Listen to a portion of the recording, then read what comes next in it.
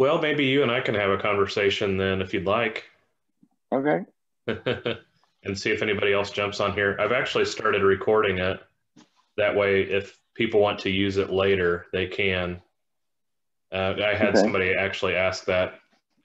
Will this be available later? I can't do it tonight, but I might like to some other time. Yeah. So, all right. Well, the first of our workshops here, or webinars, whatever you want to call it, is Radical Hospitality. And Bobby, are you familiar with Bishop Schneese's work on the 5 practices of Yeah. fruitful congregations and all of that? So Yeah. kind of developed these workshops based on that concept, but thinking in terms of neighborhood missionaries. So Mm-hmm. the sermons we're titling the series 5 practices of neighborhood missionaries. So we even did it just now. I asked, how are you? I have an article here in front of me. I'm not going to read it, but the gist of it is we often have small talk just like we just did. Hi, how are you? Well, good. How are you? Pretty good, thanks. And then we really come to find out we don't necessarily often listen to how is your day really, or how are things really going, and to the rest of Yeah. the rest of the world. A lot of people would say that's kind of strange that in America, especially, we do that. We just treat it as small talk when we have no inclination that we actually want to know how somebody's doing. So Well, I'm actually doing good. on that, I'm actually doing good. yeah, I'm good. I think about that sometime. I mean, it's like, I guess if somebody asks me and I want to have a conversation about how things have been going, I usually tell them a few things. Right. And if I don't really want to talk, say, fine. Mm-hmm. It's almost accepted. And if somebody responds at all, you've got an open door. Right. Right. That's very true. I mean, I found myself asking different questions just to see if it'll shake it up a little bit. So what's been going on, Yeah. or what's new, or Mm-hmm. if, like in this last week when we had some funerals, asking people instead of how Mm-hmm. are you, um, you hanging in there, some other Yeah. way to get a response beyond small talk. I'd rather not really talk about it. Yeah. um, Or how are you dealing with it? sure. Hmm. Yeah. I mean, anything other than a one word answer. Because if you have a one word answer, yes or no, or okay, or whatever, then there's no conversation.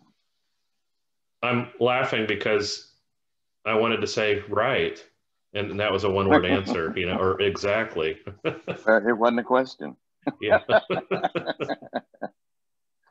And that's why part of this, when we're talking about hospitality, has everything to do with asking good questions. And And that's the key. yeah, and you know as much about this as I do, or more so, to not ask close-ended questions that Mm-hmm. can be answered yes or no, but open-ended questions. So I'm going to share my screen here. If I can figure out or remember how. Do you see a PowerPoint presentation there? Yes. Okay. Starting my slideshow. Okay. So this is our first workshop on how to become neighborhood missionaries. My thoughts were, Bobby, if we were meeting in person, that's what we would be doing at the well, is Yeah. doing these workshops. But now that we're in a place of suspending worship, these become online webinars or Yeah. workshops. I think about this verse a lot when I think about hospitality, and I mentioned that this morning too, Mm-hmm. or these verses in First Thessalonians, especially verse 8. So being affectionately desirous of you, or another version says, so we loved you so much that we were ready to share with you not only the gospel of God, but also our own selves, because you have become very dear to us. Mm-hmm. So what does this teach us about hospitality, or what does the Bible in general teach us about hospitality? It's really about being open and sharing yourself, and being interested in somebody, but it's about developing a relationship. Right. Relationship being the key there. Uh-huh. And in the ancient Near East, as I understand it, hospitality was very serious business. Yeah. Right down to the fattened calf was often, as I mentioned with the prodigal son, that was meant to be for guests. That was meant to be for special occasions. Mm-hmm. Unless you were very rich, you typically didn't have meat for every meal. Mm-hmm. That was for hospitality. Well, and the whole idea this morning that you talked about Sodom and Gomorrah, that was about hospitality. We've overemphasized it and looking at sexual kinds of things, but it was really about hospitality and how important it was in their day. Mm-hmm. More important than almost anything. Right. To be like, well, I offer you my daughters instead. Please don't do this wicked thing. Yeah. Have my daughters. That seems so strange to us nowadays, but that does help get to what's happening there in that story. Because it was a story about not providing hospitality, and they were destroyed. Right. Because later in the, I forget which of the prophets talks about that. What was the sin of Sodom and Gomorrah? They actually say it has to do with other things. But yeah. Let's see here. So how would you define hospitality? What are your thoughts on hospitality? Well, one thing I would always say that it was about openness and acceptance. Mm-hmm. And it looks like, as we refer to it, it's about intentionality. Right. That you don't do it by accident.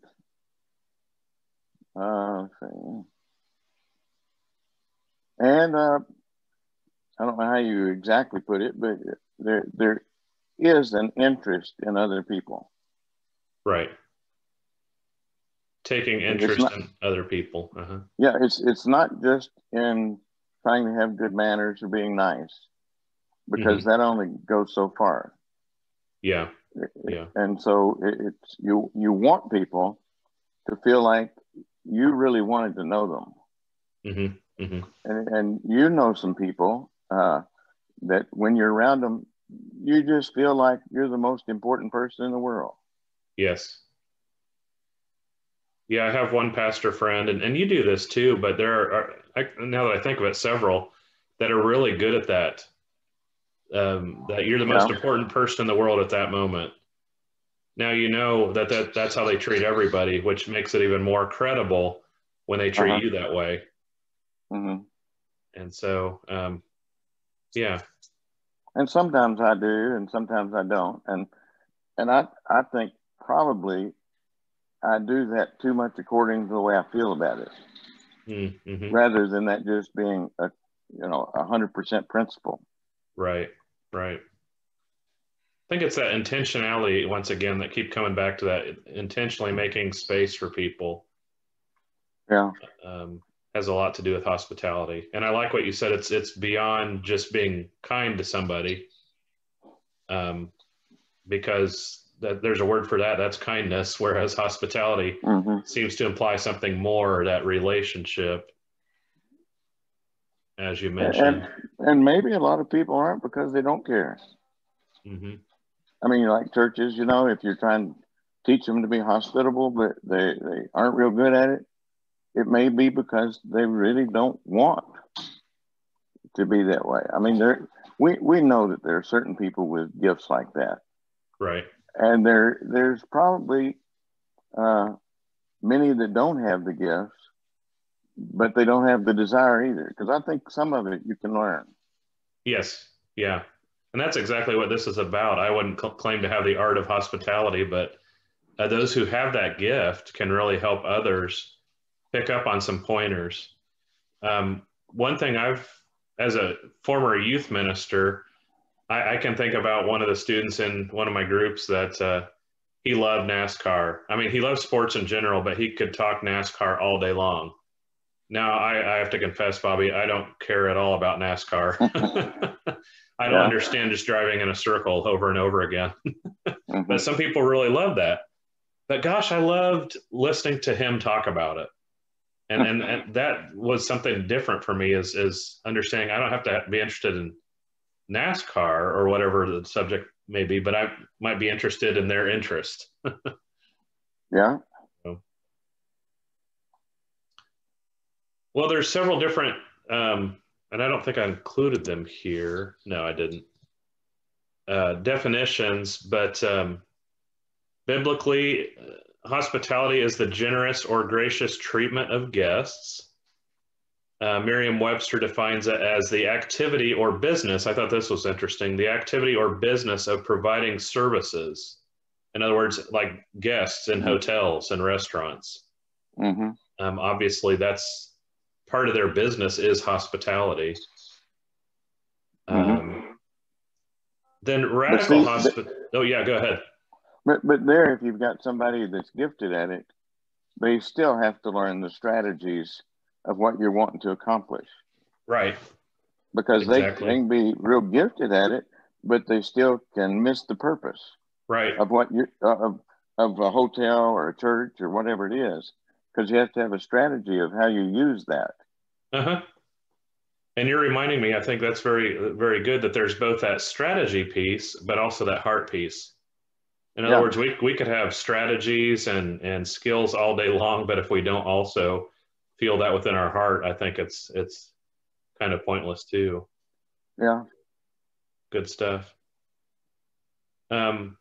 This quote I thought was interesting. Radical hospitality requires more intentional invitation and welcome.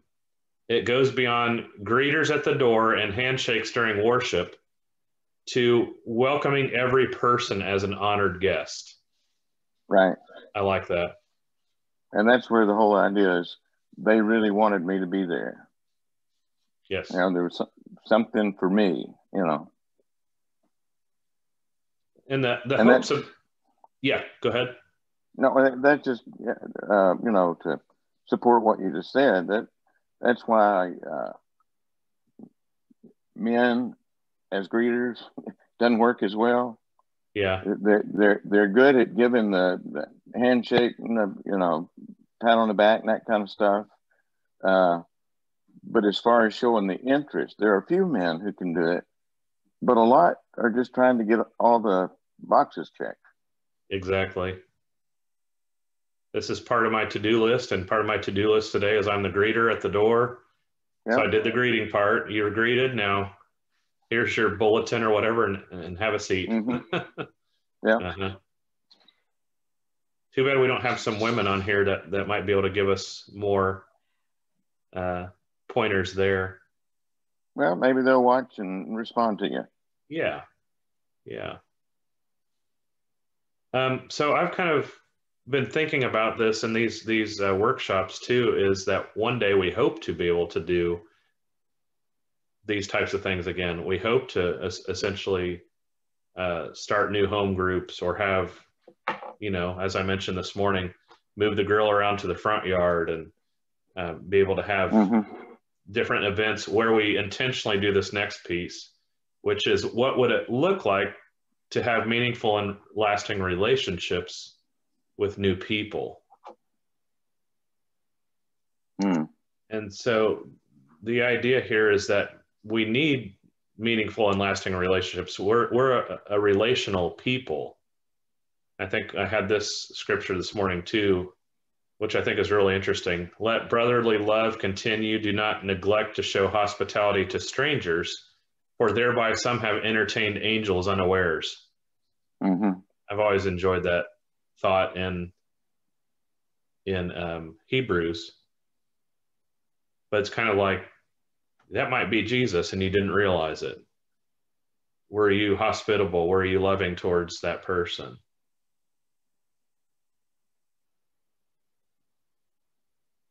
So, what would we like it to look at? I think, what would we like it to look like? I think you can see some of those questions there, and we don't need to answer all of those per se. But how do we move past, say, the small talk? Well, you have to want to. To have that desire, the want to. And then you have to have the knowledge of what that means, like knowing about questions that go beyond the surface. Mm-hmm. Absolutely. And then respecting somebody's boundaries too. I mean, you know, you can do that without disrespecting boundaries if somebody gives you any clue. I mean, you know, that you ask, how's the family, how's something, and they tell you, and it's not good, then you lead them on to tell you more. Right. So you ask, you know, probing questions or deeper questions, but I also appreciate you saying that we respect the boundaries too. That's good. And well, that's Bob, what scares people. Yeah. It scares people that you want to know too much. Right, right. So yeah, I keep coming back to this idea of the art of hospitality. There is a certain art to it, like Right. knowing the finesse, knowing when you're maybe going too far. Mm-hmm. I appreciate that. Because now we'll move into kind of the skill development area. And I can't help but think of, as I'm trying to be healthier, somebody turned me on to a program that talks about our behaviors and how we change that, especially with, say, wanting to lose weight or wanting to get in better shape, is we have to develop skills because willpower only takes us so far. You know, willpower tends to be a limited resource, but we continue to learn as long as we live. We continue, you know, willpower will be spent at some point, and then we have to start over. But as we continue to develop skills, like for, you know, trying to lose weight, is the skill of slowing down and enjoying food. You know, that will help you to not consume mass quantities. Little things like that. So when I think of this skill of how to be more hospitable, it has everything to do with something you're already a pro at, Bobby, which is asking good questions. And the way I've even talked to you about this before, the way you just approach anything and everything people are talking to you about with like a sense of curiosity. Tell me more about that. But I've done this before with groups, and it'll be kind of maybe awkward here, but nonetheless, for people who are watching it back, is if you picture, first of all, as we consider this skill development, picture in your mind's eye a stack of objects. And those objects include a nameplate, you know, perhaps on the top of a desk or something, there's a nameplate. And then on top of that nameplate is a house. And on top of that house is a group of people. They're standing on the roof for whatever reason. And that group of people is they're all reaching up, and each of them into a work glove. And that work glove is tossing an airplane. Now, this airplane has a strange propeller. It has a propeller that's made out of a tennis racket, and on the handle end, it has a light bulb. So again, those objects are, I don't know if you can say them with me, if you've got them already, Bobby, or not. On top of the desk, there is a nameplate, and then on top of the nameplate, there is a house. On top of the roof of the house, there's I almost said it, group of people, and they're reaching up into the work glove, and that work glove is tossing an airplane. With strange propeller. A tennis propeller. Tennis racket, and then there's a light bulb on the other end. Yeah. All right. Well, that was our workshop for tonight. Just kidding. But you can probably see what we're getting at here. Immediately, you almost have this stack of objects memorized, and you probably know this as a mnemonic device. And in the way our minds work, it's easier for us to memorize strange objects, or they call it the mind palace. If you can associate different things in your mind, you're more likely to remember them. So if you think about it, if we're having conversations with people, what is that first object, which was a what? The nameplate. What does that remind us to talk to a person about or ask them? Their name. What's your name? Yeah, that's a great place to start to get to know somebody new, right? What's your name? And this is where the boundaries things comes up, Bobby. The next part is the house. What do you think that reminds us to ask people? Family. Yeah, maybe family. Specifically, where do you Where live? they're from. Yeah. Yeah, where are you from? Where you're from is probably better than where do you live. That sounds kind of creepy. Over the years when I've done this, people have noted that. So are you from the area? Those types of questions. And then on top of the house is the group of people. And that's where you can talk. Tell me about your family. Who do you live with? Or do you have a roommate or whatever? And then you keep going through those objects. And the next one was the people reaching up into the work glove. The work glove. So what do you think that is about? Where do you work? Where do you work? What do you do? What do you do? How, maybe it's a student. Where do you go to school? How do you spend your time? Because we know that some people maybe don't do any of that. Maybe they don't have a job or they're not in school. How do you spend your time? Let's see. And then the airplane has something to do with travel. And so now we're getting towards people's interests or where they've been. So where have you been before? Where would you like to travel? Then we have that tennis racket propeller thing. Sports. Sports, what do you right? Do Sports, hobbies, interests. Exactly. And then you get to, as you're going deeper in a conversation, on the other end of that tennis racket, the handle, and you had a light bulb. What do light bulbs often remind us of? I got a light bulb moment. What did you say? Oh, did I lose you there for a minute? The light bulb kind of is like the light bulb moment. So that has to do with ideas. Oh, I had an idea. Okay. We're starting to move into deeper conversations with people. But part of what this does, Bobby, and again, since you counsel or work with a lot of people, about asking questions, is it helps the introverts know or have a plan as to where to go. Okay, I'm nervous about meeting somebody new, but I have a plan, right?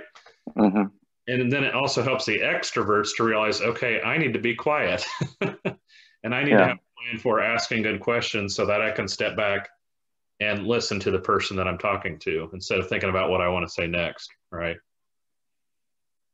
Yeah, and you actually have to remember some of it, because if you're asking them those questions and then you forget where they're from or something, their name or that kind of stuff, then you're really showing insincerity. Right. May just be a bad memory, but it's. And when I learned this stuff, they even suggested, okay, get some 3x5 cards and jot some notes down so you can remember some of the things. Because this might be, as you know, especially in some of the counseling and things you do, this is a multi-part conversation. You might begin and only get so far, and then the following week, hey, I remember you telling me something about working at, such and such a place. How's that going this week? How's work going? And you kind of pick up where you left off. Yeah, and if they're not interested in that, you can ask them, where's the most interesting place you've ever worked? Right. I mean, they may hate what they do. Exactly. Do you like your job? I mean, you're already getting into the next part of this, which is to ask more questions. So it's so far beyond, hey, Bobby, where do you work? Where do you live? Do you have family? And just kind of, again, like men, we want to check off the boxes, right? So we have to expand and think about, okay, the who, what, when, where, why, and how questions. I mean, if we're starting with, well, hi, I'm Andrew. What's your name? And you tell me your name's Bobby. I said, oh, okay. Is Bobby your given name? No. No. Is it actually Robert? Nope. I guess. Yeah. Yeah, after granddad. You're named after your granddad. That's interesting. So why did your parents choose to name you after your grandpa? Well, that one and the other one. So that's where my whole name came from. What is your, let's see, do I know your middle name? Yeah, I doubt it. It's I'm trying to think if I did. Robert Chipman. Robert Chipman. Yeah. So you're named after two grandfathers? Yeah, and then my dad was a Chipman, his dad was a Chipman, and his dad was a Chipman, and my son's a Chipman. So these names have been in the family for generations, huh? Yeah, it's not that we're juniors. It's just that that's a shared name that's been passed down. Right.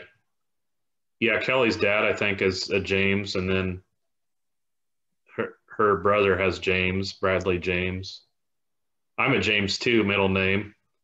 But see, my entire point there is we just had a couple minute conversation there and learned something new about each other, our middle names. Mm-hmm.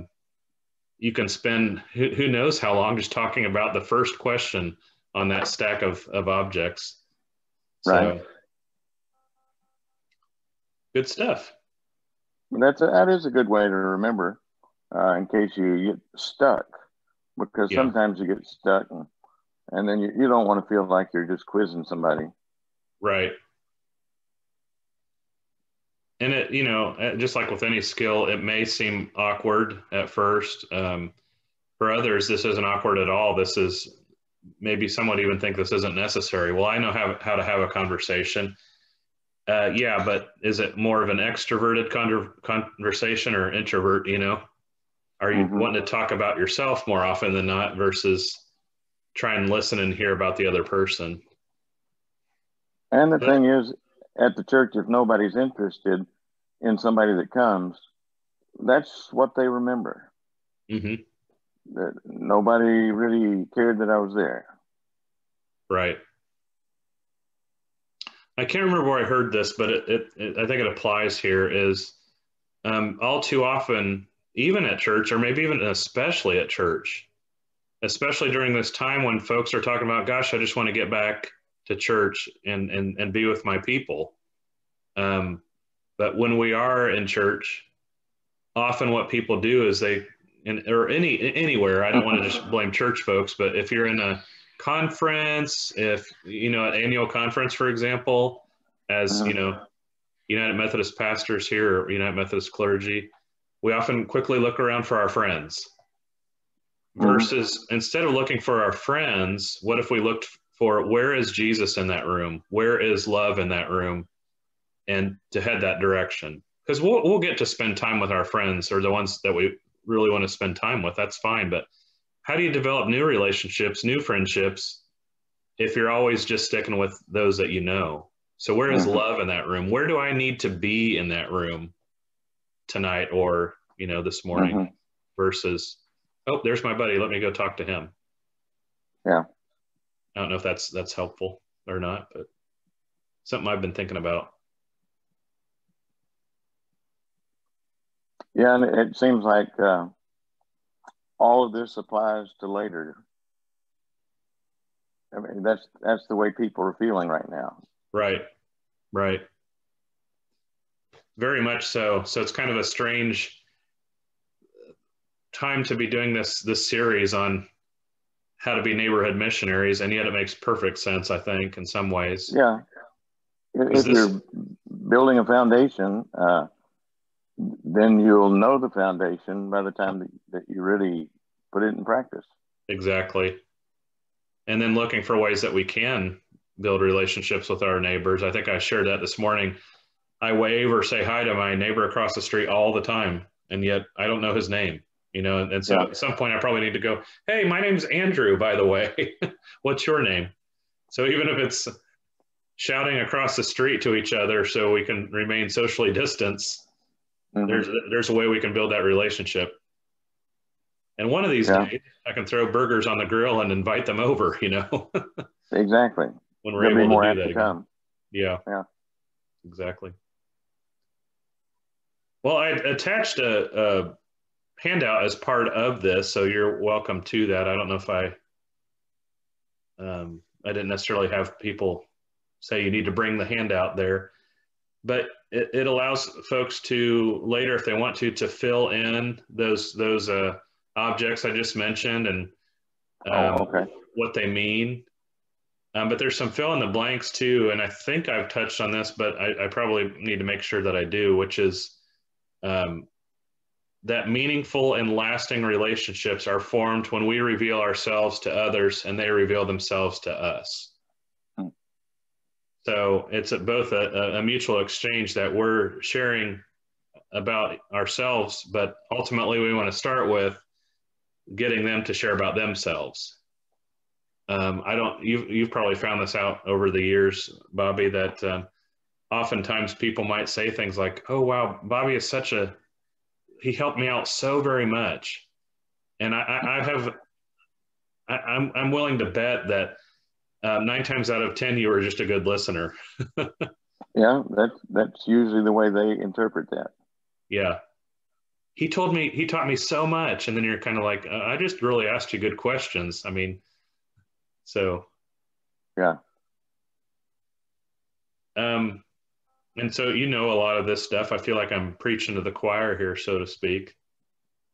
That we strive to think about our verbal and nonverbal cues. Even here, Mm-hmm. we're trying to say, I understand, or we're nodding our heads. We've talked about, I think, conversation expanders, the who, what, when, where, why, and how. Mm-hmm. Tell me about your name. Where did it come from? What does it mean? There are a few other objects too, by the way, Bobby, which goes even deeper into some more questions. This is kind of the advanced level, I guess you would say, of that skill, which is standing on top of that light bulb on top of the tennis racket is a PFC soldier, a private first class soldier. And he is holding a goalpost, a football goalpost.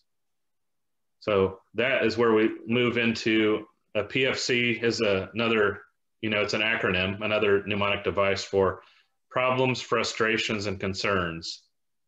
And we can obviously get there over the last couple of weeks, not to go too deep into politics, but gosh, aren't you frustrated with what's been going on lately with the division in our country? And we can quickly find common ground, even with people on different sides of the aisle, so to speak. Yeah, I'm fed up with all of it. Yeah. So, and then the other one was the goalpost, which invites people to tell me about your goals and your dreams. What's God's dream for your life? I think Blake, our current DS here in the Central District, puts it that way. What's God's dream for you? I think I've heard him say something like that before. Mm-hmm. So, yeah. Well, Bobby, how was this, as we kind of wrap things up here a little bit, how was this helpful to you, or was it helpful to you? Yeah, it was, for me, a lot of it was refresher, but reminding me of some things that I knew that I probably wouldn't ordinarily just think about. Mm-hmm. Mm-hmm. I But can't that it would recall. be, we, Sorry, we go ahead. talked about it before in the group, but I hadn't thought of it since then. Had I done that stack of objects before at the well? I can't remember. Yeah. I feel like I have. I can't remember. Yes, you had. And that's where I got them. And I remembered them after you started talking about them, but now I remember them better for Yeah, having been reminded. right. It's interesting how they come back to you. Yeah.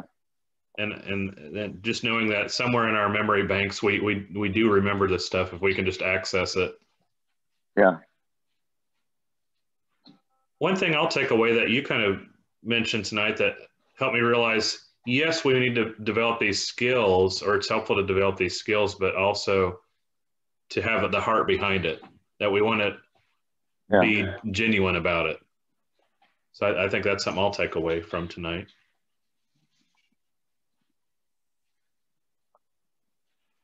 I love how that works. I put together this workshop and have done various forms of it over the years, but each time I learn something new as well. Well, and one of the difficulties today is there is so much ingenuineness in people that nobody seems to really be who they say they are. And it's, you can't hardly trust anybody's word. Yeah, that's such a challenge. And so that's one of the challenges to us, is to live what we believe. Mm-hmm, mm-hmm. I think there's a word for that, and it's integrity, how to live a life of integrity. Yeah, because I've been thinking about the Senate and the House of how does what they offer compare to what Christ wants for people. Mm-hmm, mm-hmm. And then, then we just become selfish, fighting for a little bit of this, a little bit of that. And I appreciate, again, not to necessarily go into that topic too much, but our bishop's words lately, I've really appreciated. In thinking that we have a political problem, it's really that we have a spiritual problem. Mm-hmm. And that's that, the confession in our liturgy as United Methodists, that we have not loved God with our whole heart, and we have not loved our neighbor as ourselves. And so that's really our problem in a lot of ways, and not necessarily a political problem. Almost makes that prayer become a lot more real than it ever was. Very much so.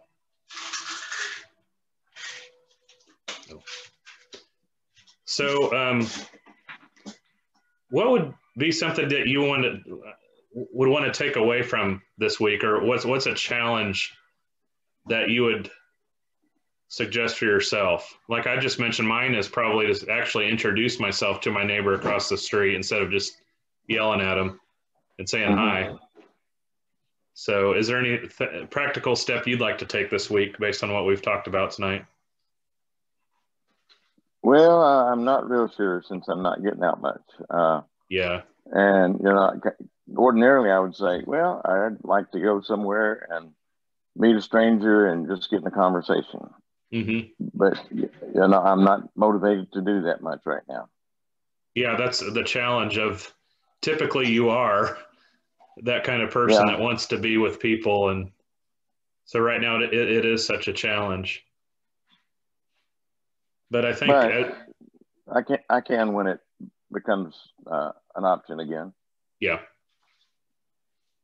That's why I appreciated what you said too about, okay, right now is maybe this is the time we can build a foundation. We can build some of those skills up more. So good stuff. Well, kind of maybe Bobby has a closing prayer here. I'm just going to share these words from 1 Peter 4:8-11. So it's almost more of a benediction and then a prayer. Peter writes, or whoever the author of 1 Peter was, as we think it was Simon Peter, but he said, above all, keep loving one another earnestly, since love covers a multitude of sins. Show hospitality to one another without grumbling. As each has received a gift, use it to serve one another as good stewards of God's grace. Whoever speaks as one who speaks oracles of God. Whoever serves as one who serves by the strength God supplies, in order that in everything God may be glorified through Jesus Christ. To him belong glory and dominion forever and ever. Amen. Amen.